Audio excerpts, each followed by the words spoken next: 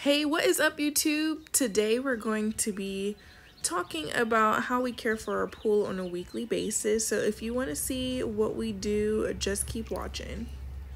One of the first things we do is skim off the top, and then at the bottom we kick on our vacuum that we got from Walmart. This is the Pool Blaster.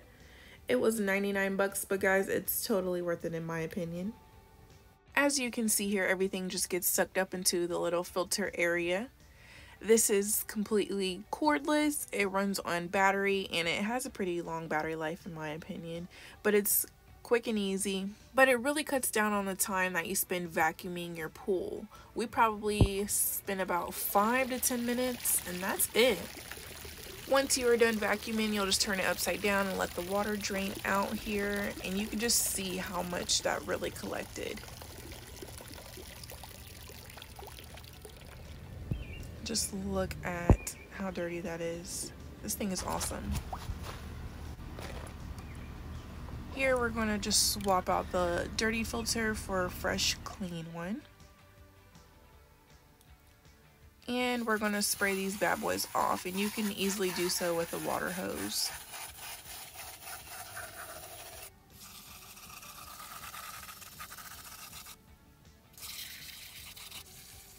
Same thing with our filter, spray it down and it's as good as new.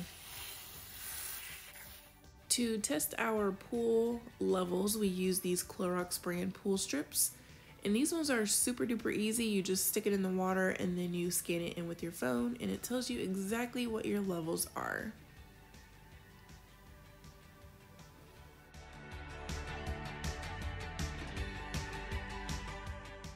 Now that I have my strip done, you can come over and line it up with this little chart here and figure out where you're at. Or you can use the Clorox Pool app that we downloaded on our phone. You'll hit scan to test, snap a picture of it, and then it'll tell you exactly what your levels are.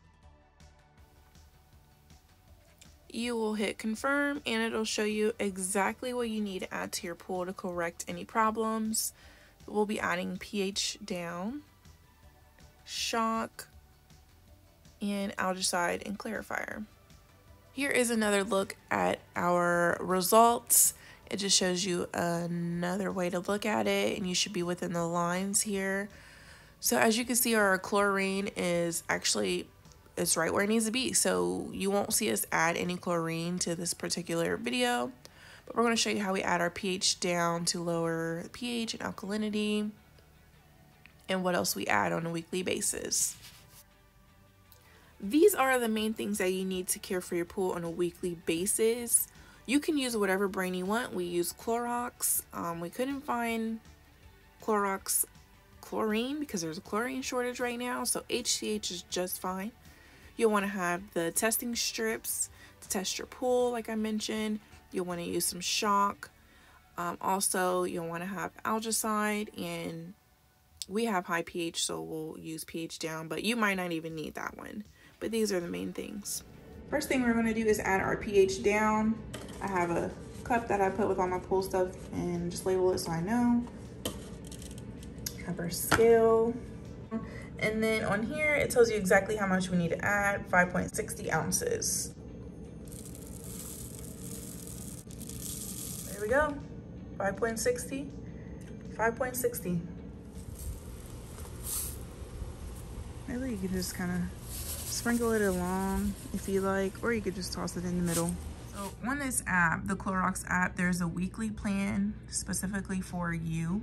On here, it tells me exactly how much shock I need to add and how much algicide I need to add. And I converted this over, so I need to add 4 ounces of shock.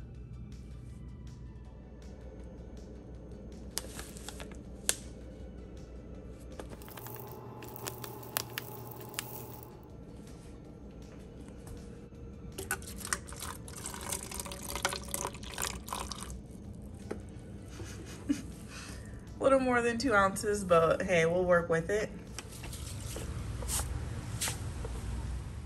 Algicide was added 4 hours after the shock, so it was not added back to back. Another thing I wanted to mention is when we add our chlorine, since you did not see us add it to this video. After we add our pH down, we wait 2 hours. That's when we add our chlorine.